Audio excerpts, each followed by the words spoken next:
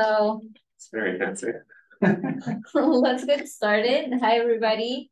Today we have Brandon Shapiro from UVA, who's going to tell us about combinatorial homological algebra and K-theory. Yeah, hi. Thanks for having me. It's real nice to be here. I don't think I've ever been to the University of Minnesota before. So yeah, so the most of this talk is going to be an extended analogy where we're going to start with things that won't be so surprising, but maybe putting them next to each other will be, and then get into some things which are, well, more surprising. So the basic analogy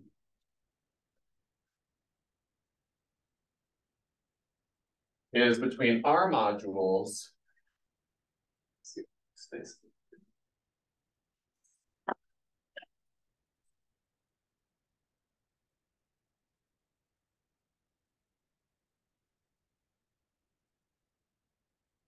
And finite sets. And to be fair, I'm actually just going to say sets for now. If we do finite sets, we want like finitely generated, possibly projective R modules. So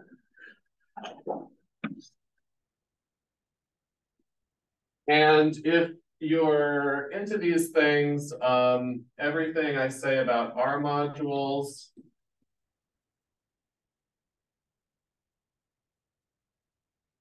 can apply to any abelian category, and anything I say about sets can apply to any extensive category. So this one's a bit less common, and I'll maybe say a bit more about what that means later on. But the idea is it includes anything that has a coproduct or a disjoint union that really behaves like a disjoint union. So like finite G sets, spaces, categories, anything with a disjoint union that really like puts two things entirely separated from each other. Not like groups, where they're very much not separate. So the basic analogy here is between extensions. So we've got A, includes into B, projects down to C, and A is the kernel of this map, C is the co-kernel or the quotient of this map, and an analogous idea for sets where we still have inclusions, but inclusions don't really have a nice notion of co-kernel or quotient. Like we can collapse them. We can collapse everything in the image of this to a point, but it doesn't behave as nicely. We don't have, for instance, like if I started with a surjection like this, we don't have a good notion of kernel. And the reason for that is that when we study these things in a way that was inspired by K-theory, which I'm not going to talk about until later in the talk, what we find is that it ends up being more convenient to define extensions like this, where the second map is actually just a backwards inclusion. And this being an extension, that's the kernel of this, and this is the co-kernel of that, corresponds to this being a complementary pair of inclusions. So that means that like C, this inclusion corresponds to like the inclusion of the complement of A in B. And in this case, it's all symmetric, and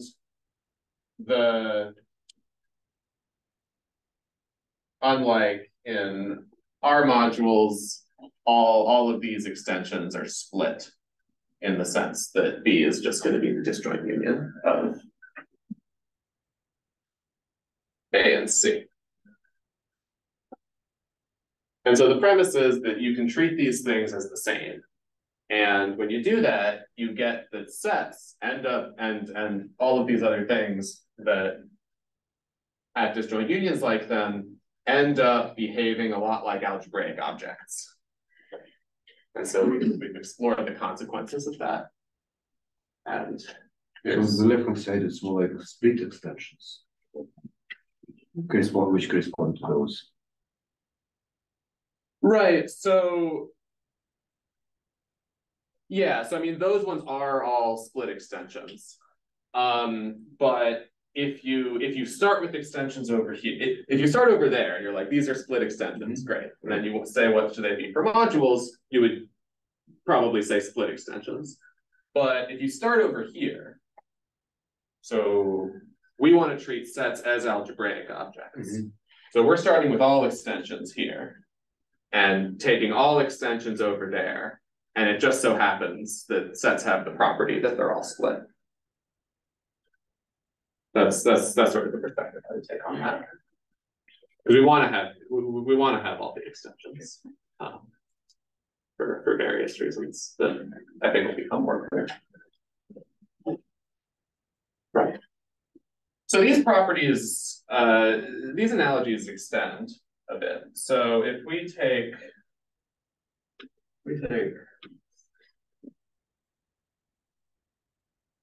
now two extensions, and we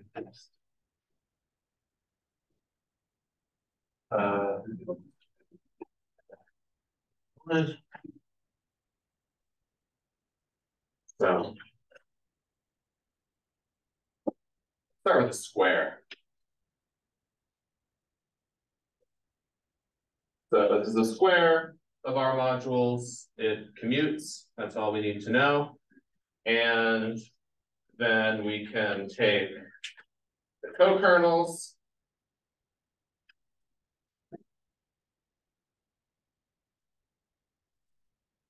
And you'll get an induced surjection between the quotients. And in fact, that square will be a pushout.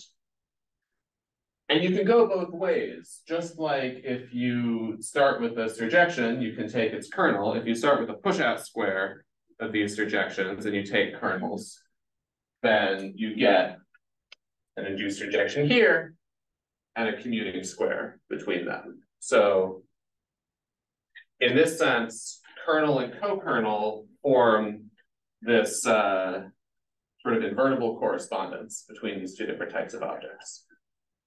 Injections and surjections, commutative squares like this, and pushout squares like this.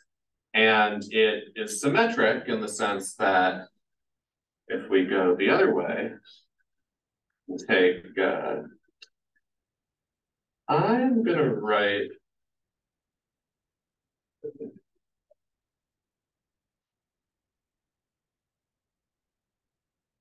I'm going to use this notation for kernels.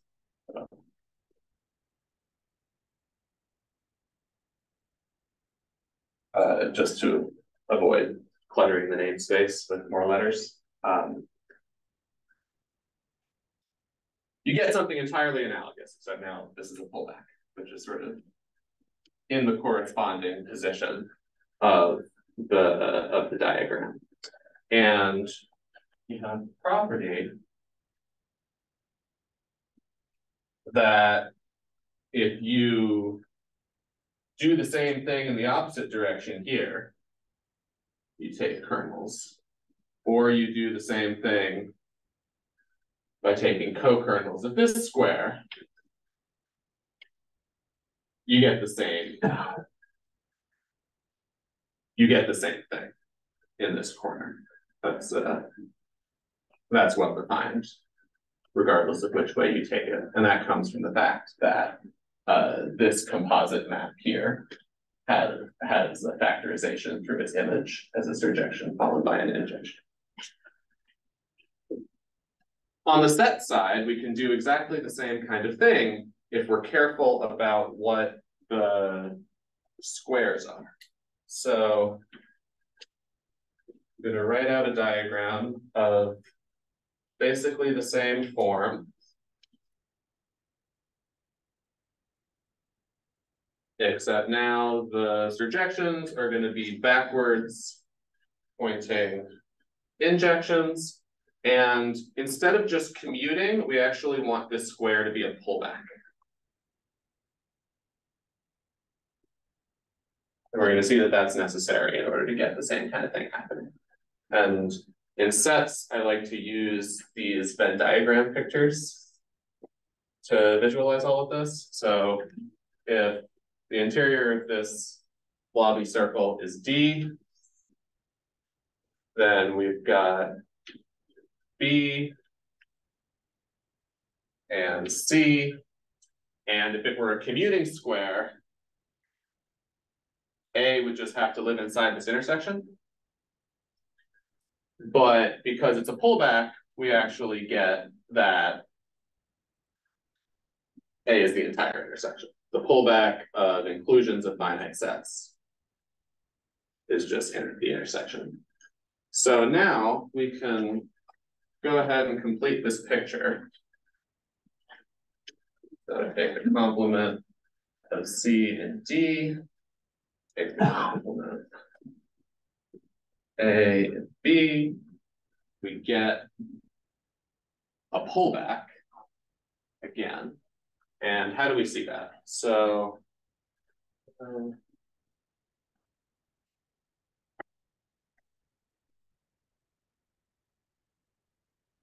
in this square, everything again includes into D.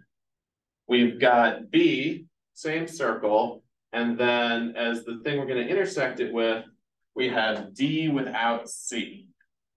So that's going to include this whole outer region, as well as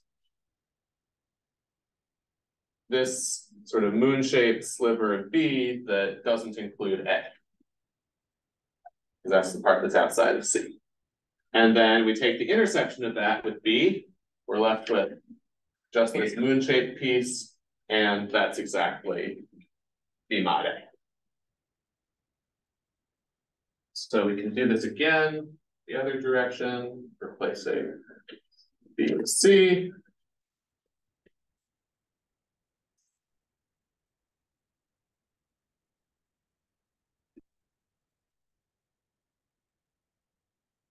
Also pull back, and then over here,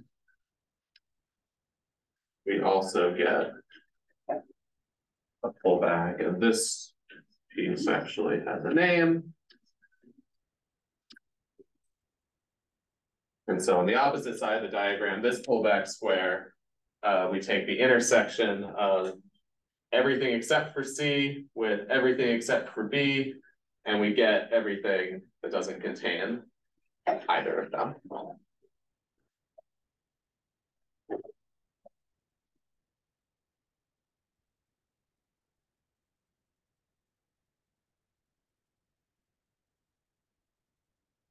Why am I doing this stuff? What's the punchline here? Can people see these boards? Can the owl see these boards? I can see those boards. Okay. Yeah. Is that going to be like super inconvenient? That's fine. Oh, Probably rather keep things up on the board. for the owls. It's always watching. Okay, so I said that we were going to try to treat finite sets as algebraic objects. And I've shown you one property where they kind of look alike, but what we're going for here is being able to actually do some more interesting things with them. So continuing this analogy,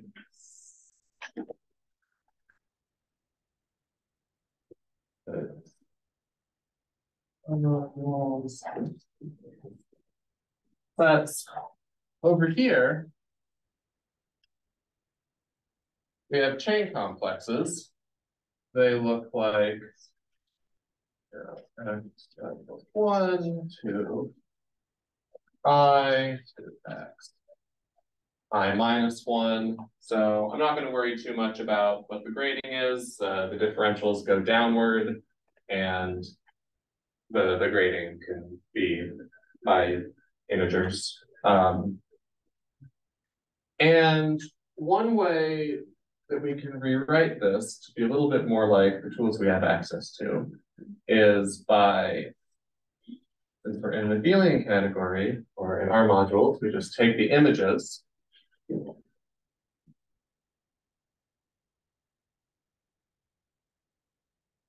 and give these a name.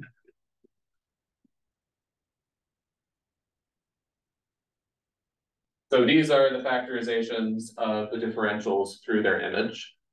Every map of our modules is a surjection followed by an injection. And so on sets,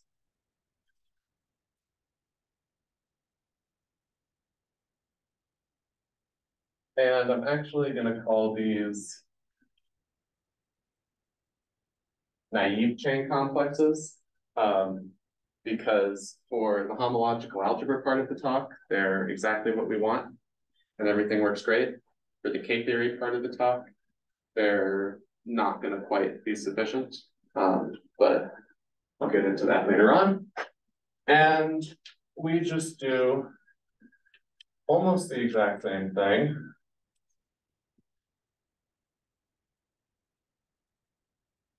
So we don't want to just use functions between these, kind of for the same reason we didn't want to use inclusions and surjections for these extensions. Instead, we take these factorizations and replace the surjections with backwards inclusions. So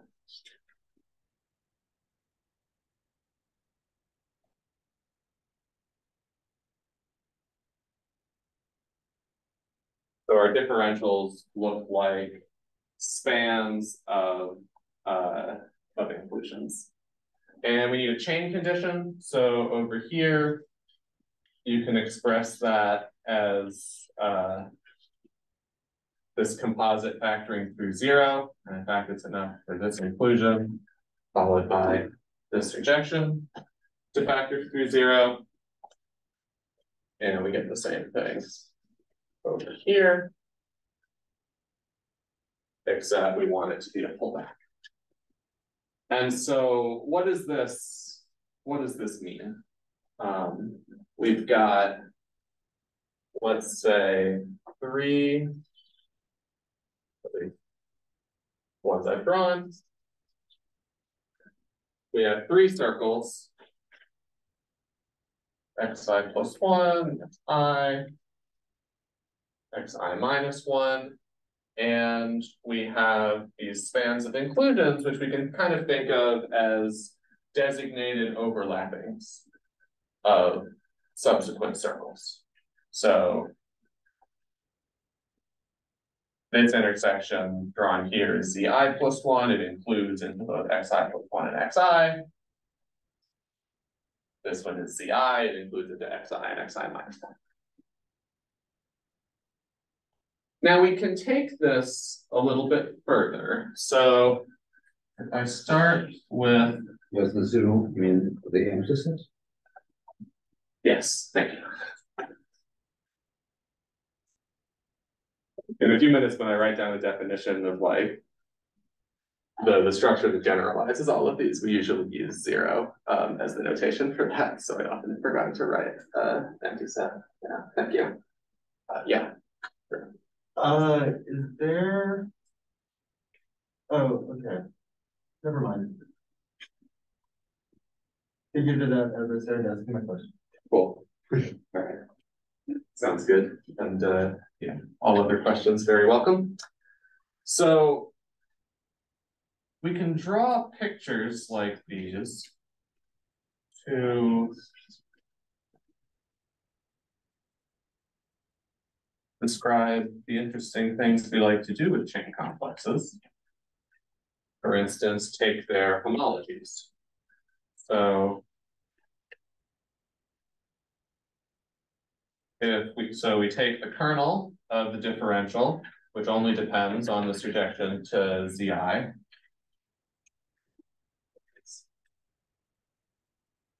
And then because this square commutes, and by the universal property of the kernel, we know that Zi plus 1 factors through that. But we can also observe that from what I wrote down over there, where this commuting square corresponds by taking kernels to a pullback square of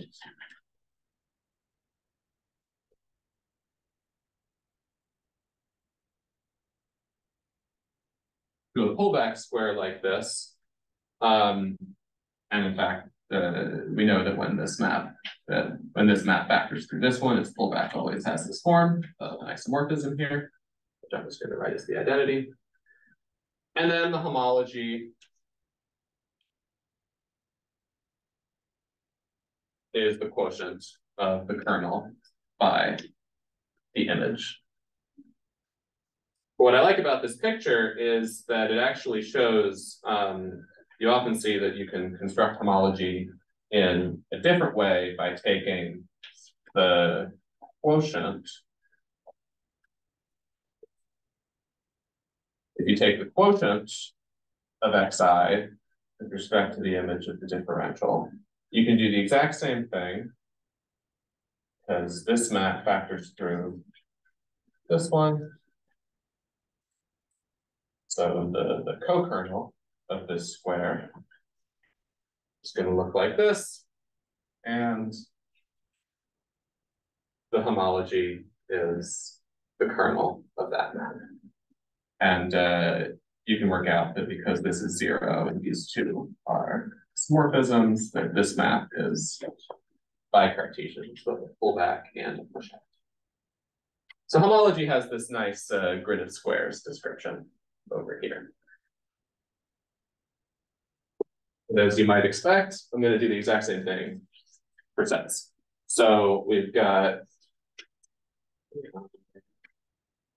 Ci plus 1. We take these inclusions.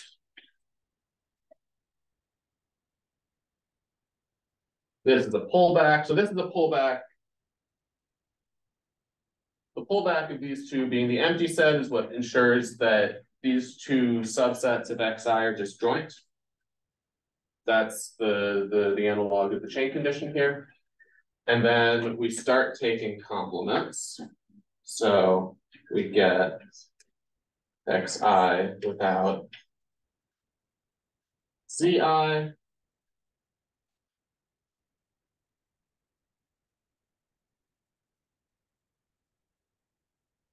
That's the I plus 1, which of course includes Ci. We could do the same thing over here.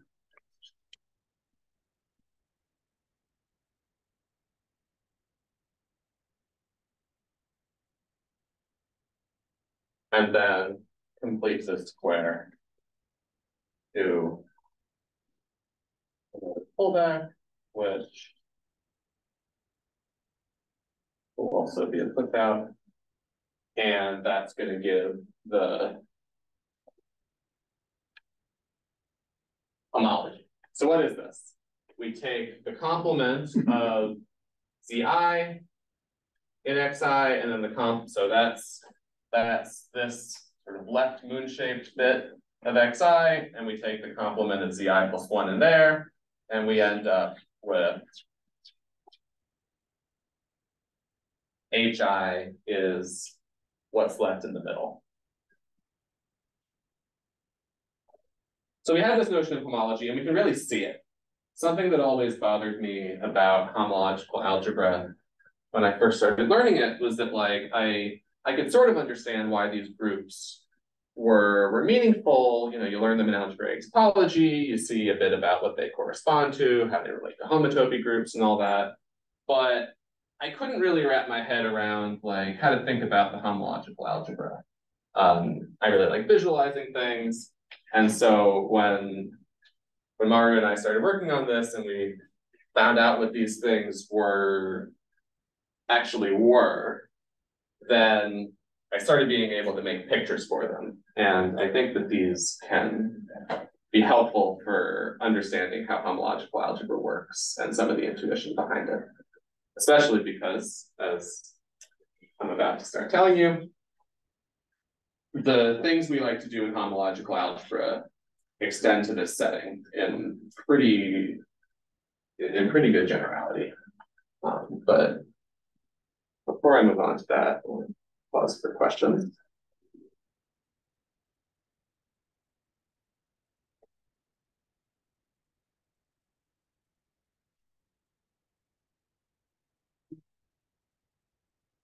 Yeah, I think I won't make anybody twist their head further than that for it. So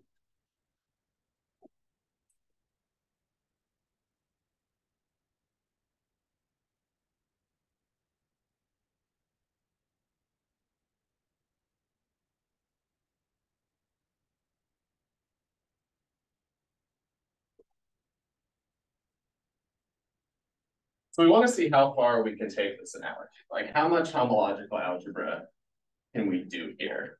And the more we get, the more we can apply to a much broader setting, because it now includes naive chain complexes of sets like this, but those sets could also have a G action. They could be presheaves of some sort. They could be categories. They could be topological spaces. You wouldn't necessarily get, I don't know how meaningful doing this for topological spaces would be in terms of algebraic topology, but it applies to a lot of different examples. Anything where you can take these disjoint unions and complements of inclusions into them. So what do I have to tell you next? I'm gonna give you two definitions. So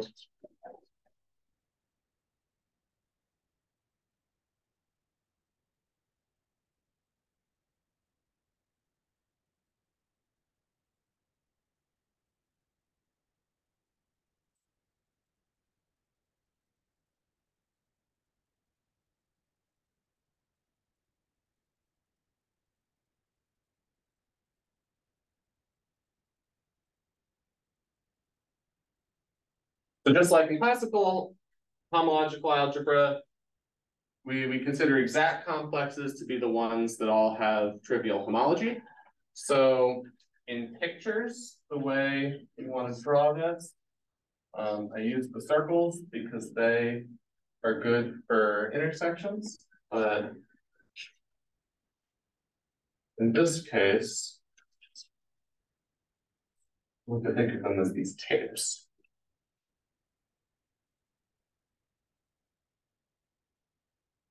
And comparing it to the picture I drew over there, because there's no homology, there's nothing else inside of xi other than these two images, zi plus 1 and zi.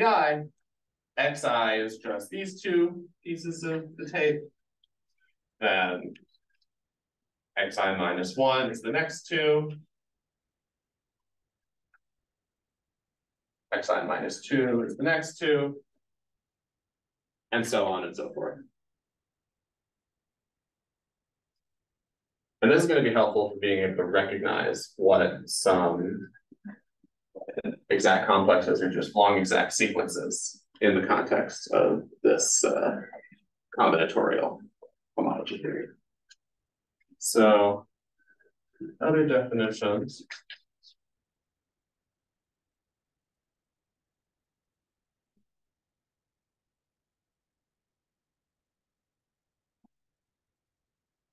Is what do morphisms of chain complexes look like? So normally they would just be maps between all of the components that commute with differentials. In this case, that's a little bit complicated because the differentials are no longer maps. But so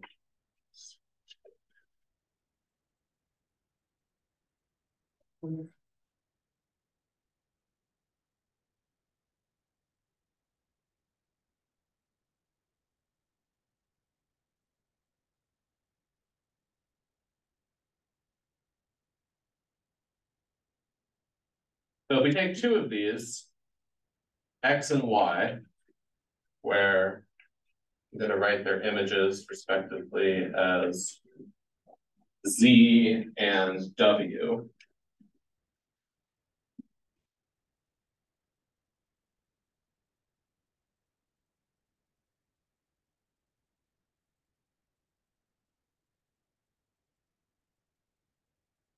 Then an M map, M stands for monomorphism. There's also going to be another kind of map, an E map for epimorphism.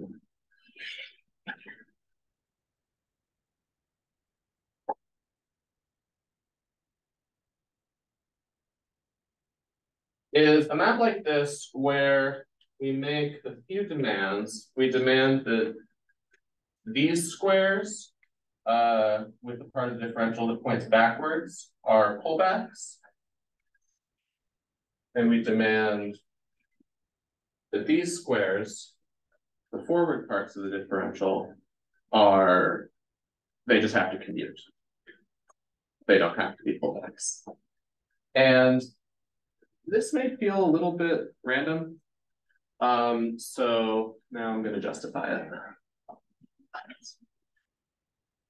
And the way to justify this is just by building out the analogy with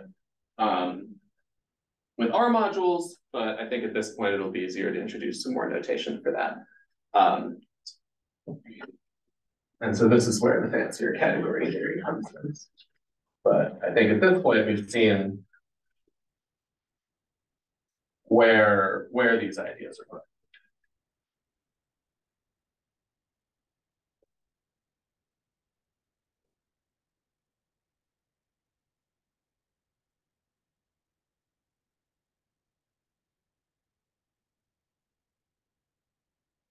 So to describe this thing, we use something called a double category. The gist of it is we have like two different kinds of morphisms and some notion of squares between them, rather than just a single type of morphism like you have in a category. And so we have a pair of categories. I'll write it M and E. M is for mono, E is for epi. This being the motivating example.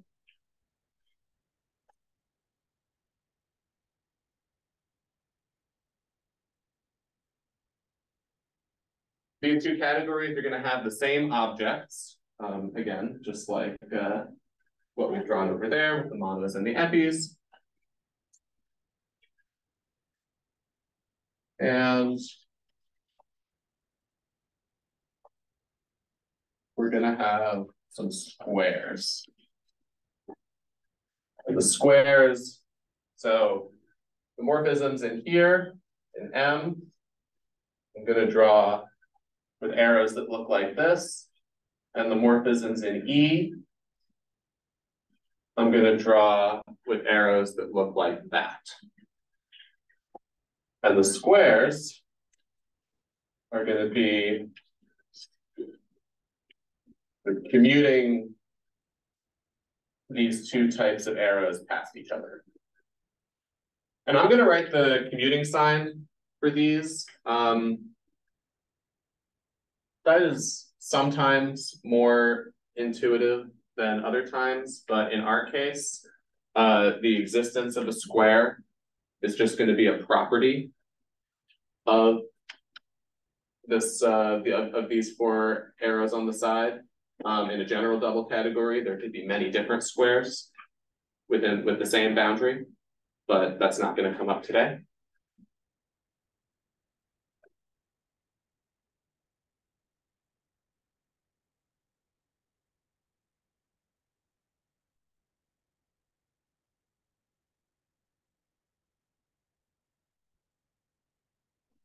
And so these squares are going to be composable. So if we have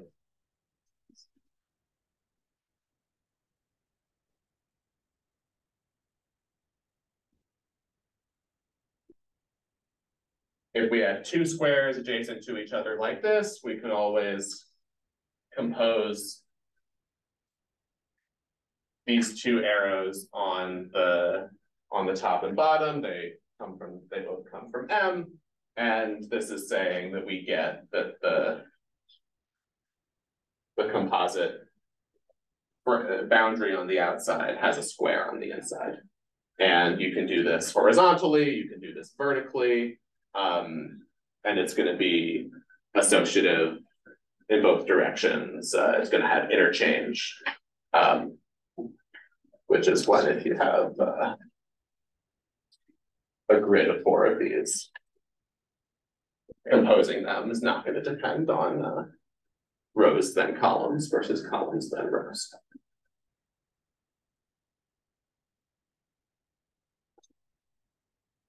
And the examples of double categories that we're interested in are going to be first R modules with objects. R modules, the category M is going to be inclusions of R modules. E is the category of surjections of R modules in the other direction. So you have to pick which direction, since we're trying to generalize these, you have to pick which direction you want the second type of arrow to go. Different people have different preferences for this, but I'm going to go with the sets convention. So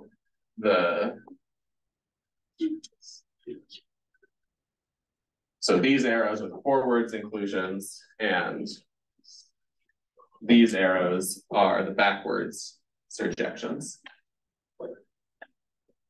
And then squares are just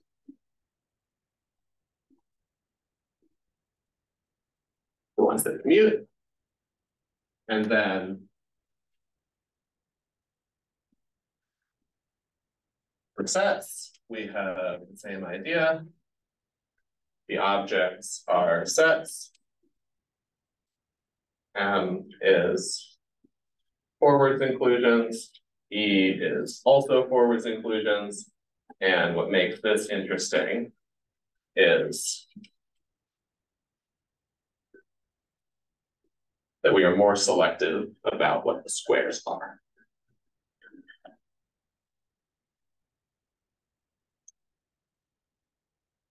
And so these properties that I mentioned at the beginning that let us do all of these homological algebra constructions are a double category. So we call these CGW categories. There are various different letters you could put at the start of CGW, depending on the exact context you're trying to work in. But the general idea is that a CG double category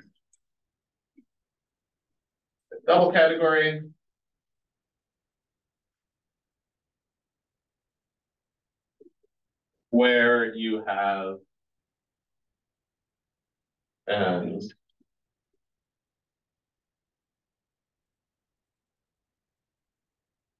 initial object in both M and E. It's the same one. Shared initial object.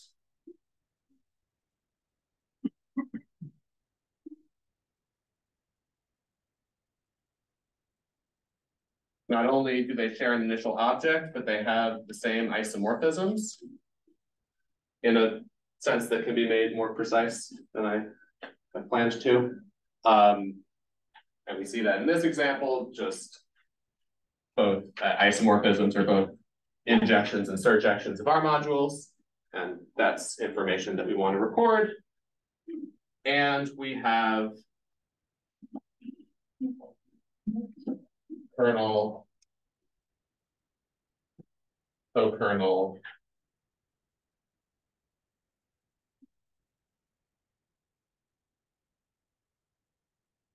equivalences between these two categories. And so that's the idea that if you have a map in one, you can flip it over using the kernel or the co-kernel, or in this case, the complement, to get it at one or the other. And that applies to squares as well. It sends commuting squares to pullback squares in either category.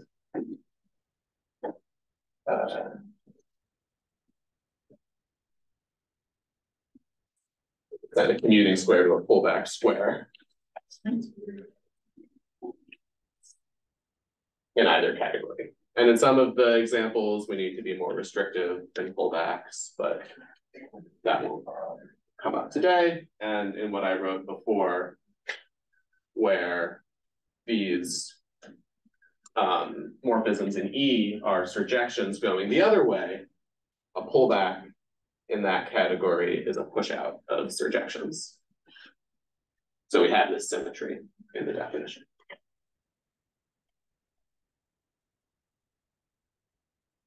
So before I move on, are there any questions on that? Yeah.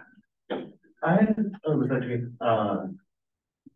just not super clear on what we mean by kernel co-kernel equivalences. Like, is that like of the maps that are shared between E and M, the kernel in E is the co-kernel in M, or? Well, let me make that more precise. I was a little bit intentionally vague about that. I'm sorry for butting you on it. No, that's okay.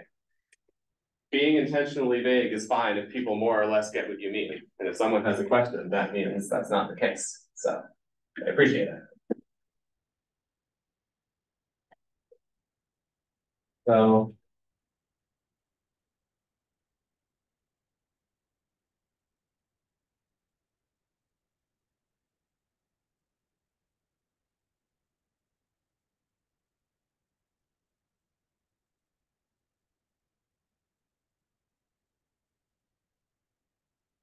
So the way we do it is we say that we have a category whose objects are M morphisms and whose morphisms are squares between M morphisms. And then we also have a category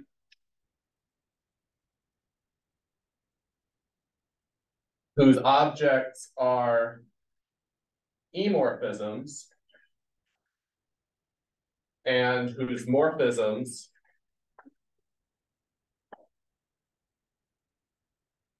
are, let's say, pullback squares between E morphisms.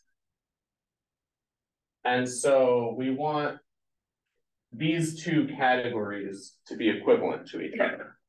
And what that equivalence does, it actually preserves the codomain objects on both sides, because ultimately we want it to look like this.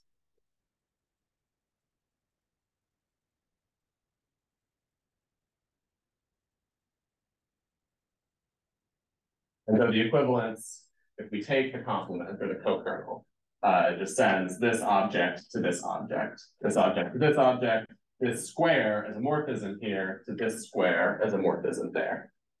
And we want those two to be equivalent. And here I only wrote it down for E morphisms, but if you reflected this and switched that with M morphisms, you would get the same thing. Everything here is symmetric between the two. So thank you for asking. I hope that answered the question. Very much so. Yeah. So the main reason I introduced all of this terminology at this particular moment is so that I could clean up this picture a bit. So the chain complexes, our chain complexes in general are going to look like a backwards E morphism followed by an M morphism as the differentials.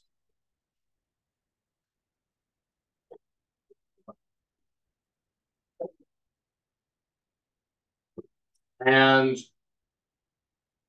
the reason why I called these M chain maps is because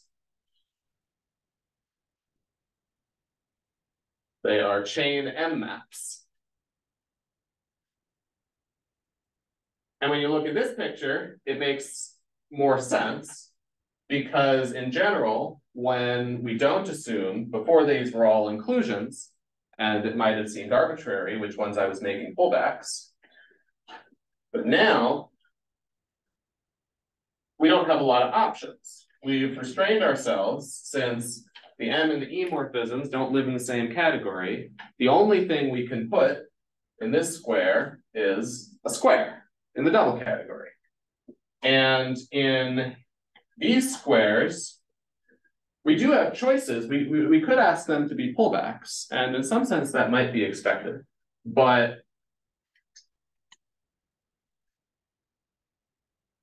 a good heuristic for why we don't want to do that is if we replace if we do this in the example of our modules, we want this to agree with what we started with. And their chain maps, the whole differential has to commute with the maps. And this square is commuting, and we want this square to be commuting as well. So is it the total commutativity condition of the differential with these maps is just commutativity. So that helps us realize what it should look like in the case of sets.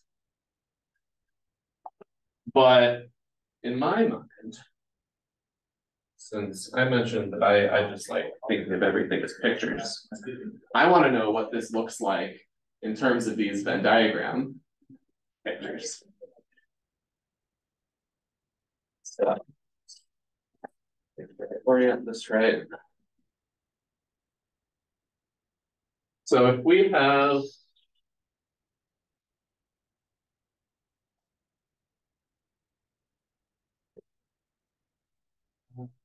make this bigger.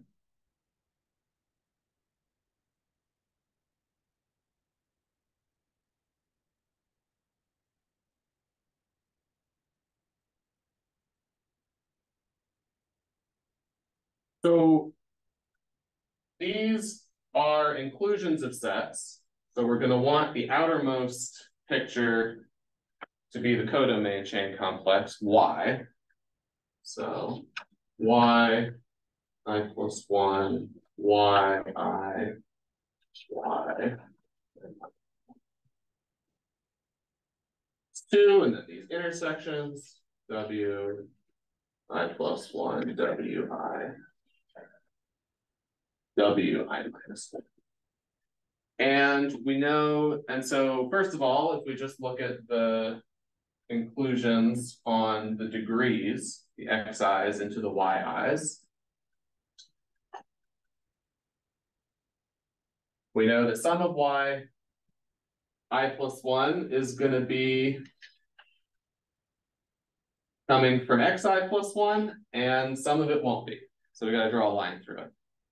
And we know that sum of yi will come from xi.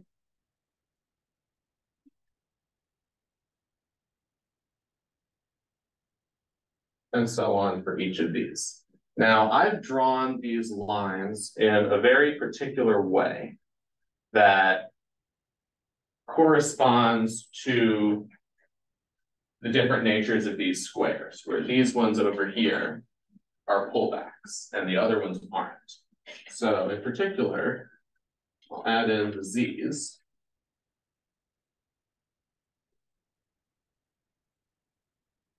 So if we look in this pullback square, we see that zi should be the intersection of xi and wi in yi. So xi is this sort of upper diagonal half of the yi circle. Zi, or rather wi, is this sliver here, intersecting between these two circles. And if we take the intersection of them, it is this little triangle zi. And sort of by shifting, we see that all the other ones should look like that as well. That doesn't fully explain this shape yet. What about this other circle where zi plus 1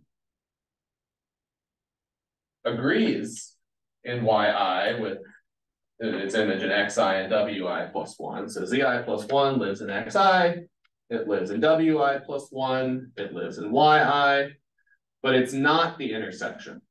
There's sum of xi intersect wi plus 1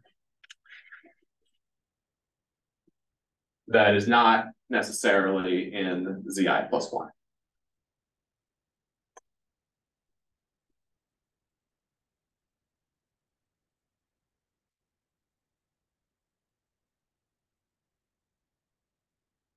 And so now we get to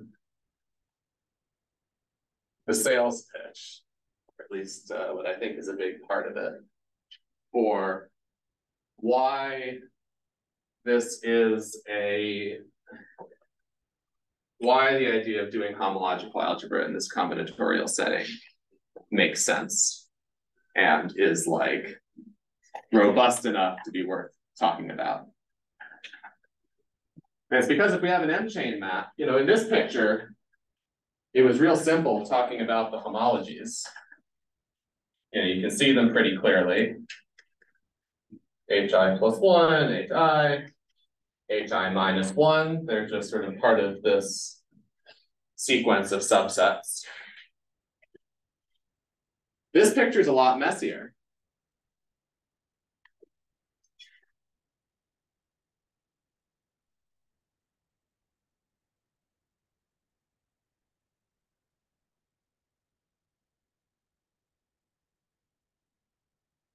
The theorem is that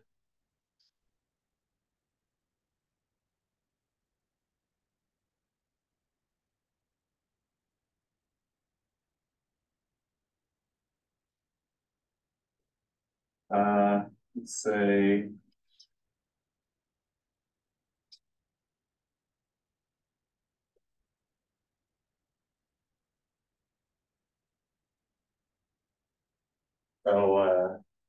I think I first heard this from Doug Rapinoe, when you have to add a bunch of conditions to a theorem in order to feel safe that what you're saying is actually true. You say, my lawyer made me say this.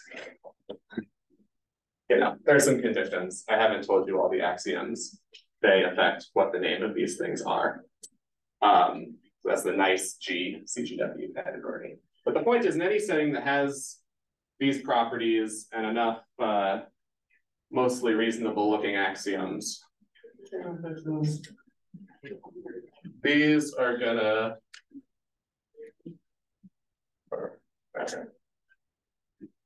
I hope I'm not the lawyer in this tale. Okay. I mean, no more than I am. We both made up these words and conditions. The lawyer is not wanting to lie to you all, even if I'm telling moral truths.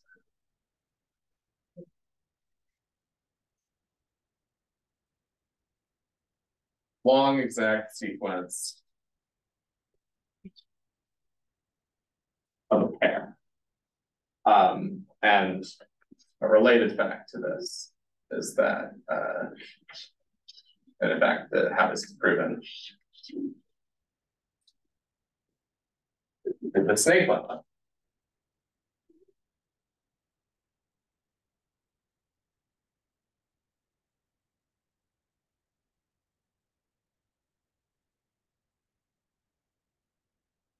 I said we could treat these as algebraic objects. That extends as far as being able to prove an analog of the snake lemma. And from that, we get a long exact sequence of a pair. And while I'm certainly not going to write out a formal proof of this, the reason I gave you this image to keep in mind for the exact complexes, which are what I mean here by long exact sequence. So what is our long exact sequence? We have hi of X, HI of Y,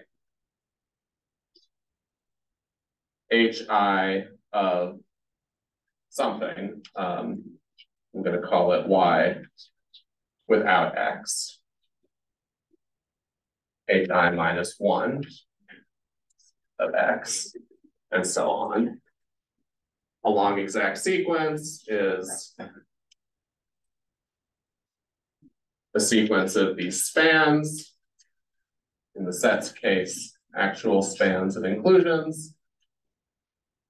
In the module's case, these are just image factorizations of functions.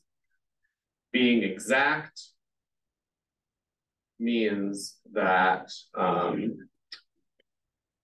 well,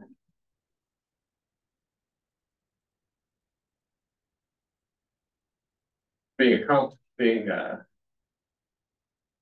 chain complex gives us that these commute, but in fact being exact is going to correspond to them being bicartesian. We call them distinguished squares in CGW categories, but in both of our examples here, they're just bicartesian. But the point is that there is some sequence, namely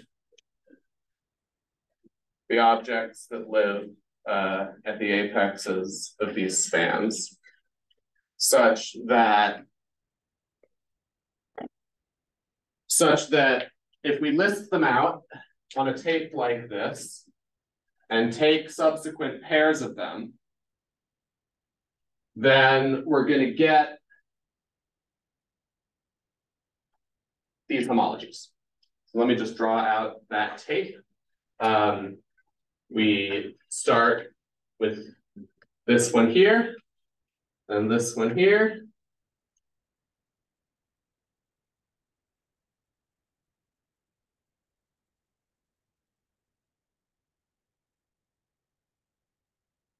And it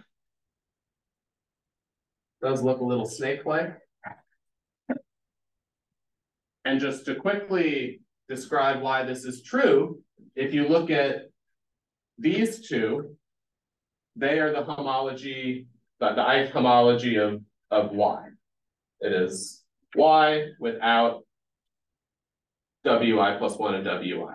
If you look at these two, that's the ith homology of X, where we've taken this whole half circle, cut out this part, cut out this part, this is what's left. And if you take Y without X to be sort of the other half circles in Y, you see that their homology is given by these as well. And so I'll conclude with just one more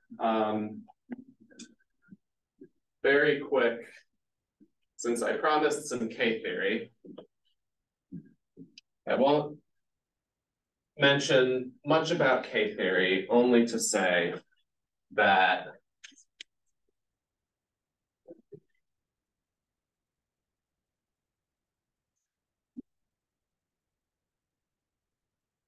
these chain complexes of sets are almost good enough for K-theory.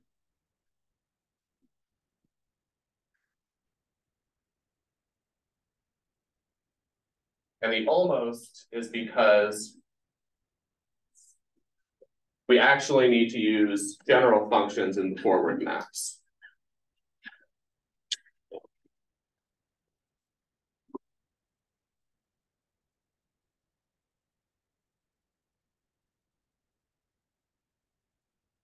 So if we replace these with non-naive chain complexes, these have a K-theory space, A of chain complexes of finite sets, finite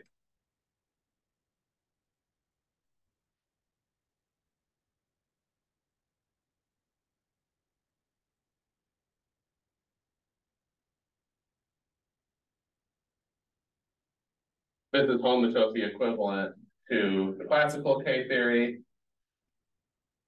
of finite sets, which is known to be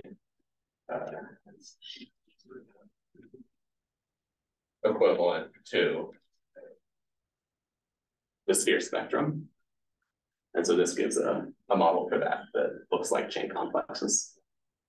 I'll stop there. Thanks.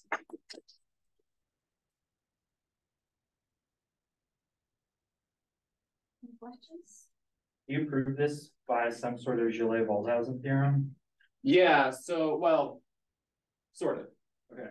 I would say this is some sort of Gillet-Waldhausen theorem. So the paper, Wait, sorry, what is? Are you referring to they're pretty equivalent or? oh, sorry, no.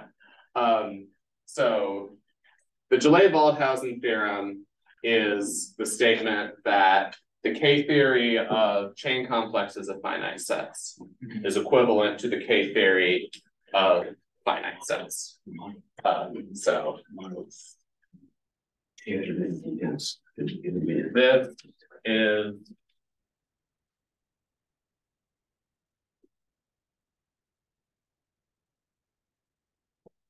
so the title of our paper on this is called a Gillet-Waldhausen theorem for chain complexes of sets.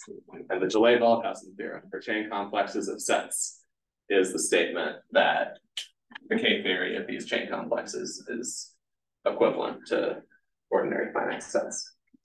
And the proof of this is similar to one of the proofs of Gillet-Waldhausen. And the tricky parts come in setting up this axiomatic framework to include finite sets, working out what we need out of these chain complexes beyond just the naive ones in order to get the K-theory to work. For instance, things like the additivity theorem require this for various reasons. And then having all of the theorems proven at this level of generality to go into the proof of Gillet-Waldhausen.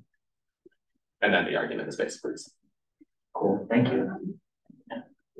So in the module case, like one of the reasons to switch from like calculating K-theory from modules to calculating K-theory from chain complexes is like you've got a better ambient category that has like telescopes, like a Waldhausen category that serves as like group condition. Is there something like similar, like these objects of chain complexes of sets give you some like a Waldhausen category that has your properties or?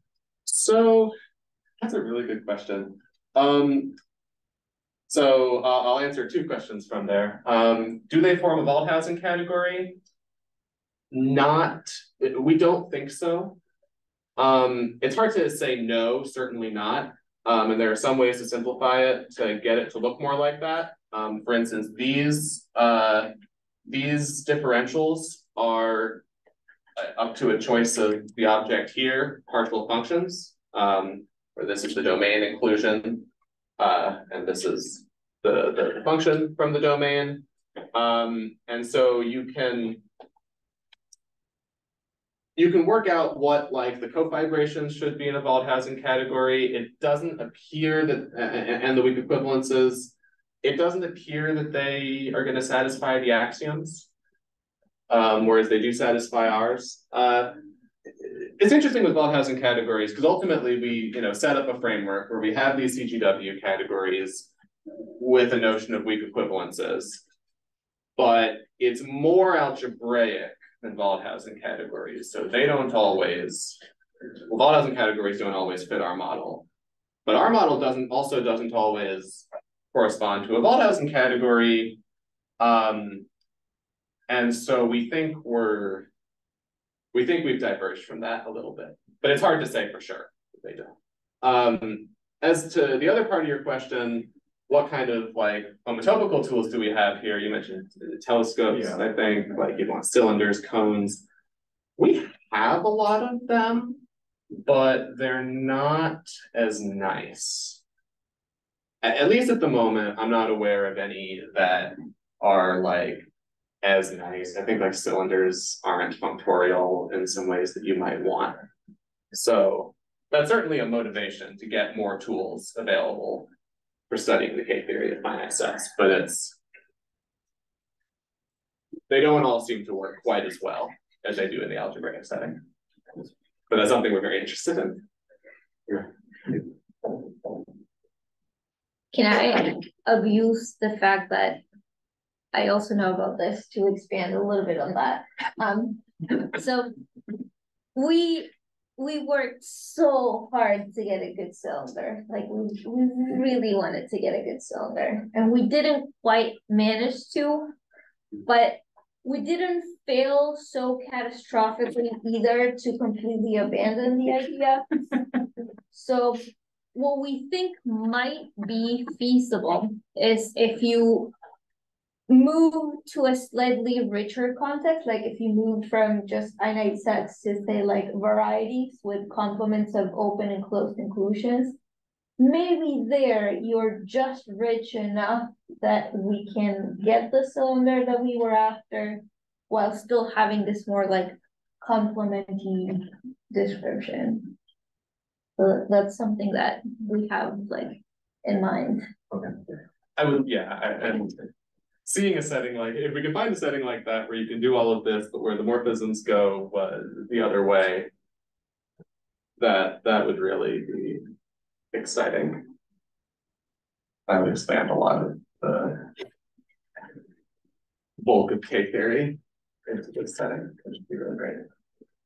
Could I ask a bit about that? Because I much of like what has just been said, I don't understand. It's not part of things I know about. But when you say cylinder, it maybe like for me, there's a mapping cone, and if we got complexes, one direction we can go is instead of then a category with complexes, and you may build up to the derived category and such like in various intermediate stages like homotopy category and so forth.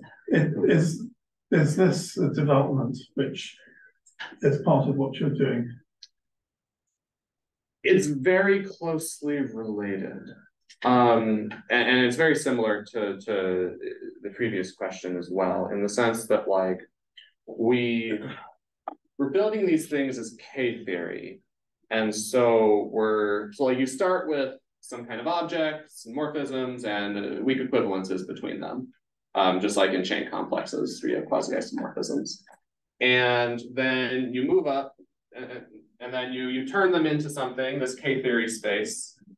And more or less, what we're often trying to do is take two different K-theory spaces based on two different types of things and show that they're equivalent, or some other kind of similar statement about them. And the way you do that is often using things like mapping cylinders, mapping cones, constructions which let you take one object and mess around with it a little bit and turn it into something that behaves more nicely with another object.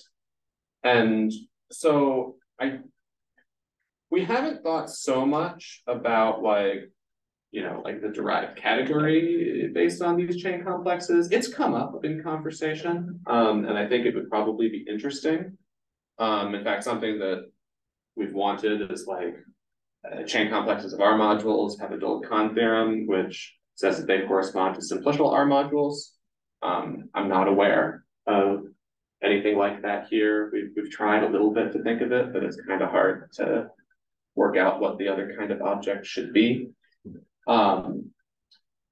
So I think that's a really interesting question. So far, we've mostly only used those pieces as techniques for other things. But I think it's probably like, I think like the homotopy theory of chain complexes of sets or whatever else is a meaningful construct. We just haven't like gotten the tools to do too much with it yet. I would have thought that the homotopy notion might turn out to be trivial in the sort of setup where you've got, because you've got these, you're considering these morphisms where there's a symmetry about them. Like so you've got an inclusion, and then the other thing includes something else into something else, and so you can turn you've got a duality on the self-equivalent, complementary self-equivalence on the category, which turns things around, I suppose. And this makes structure sort of easier to handle, I would think, by doing that. But I would have, my sort of gut feeling is that it might make things trivial because the complexes are behaving like split sequence that's more, you know. Yeah, I actually sort of was surprised at one point. I think I came to a similar conclusion in my head and then had to kind of backtrack a little bit. And I think part of it is that like when we're doing K theory, like the automorphisms of the objects end up like playing just as big a role as the extensions. So like for sets, the extensions aren't very interesting because they're all split, but the automorphisms are. Like they have these symmetric groups, and those are very interesting. So I think that like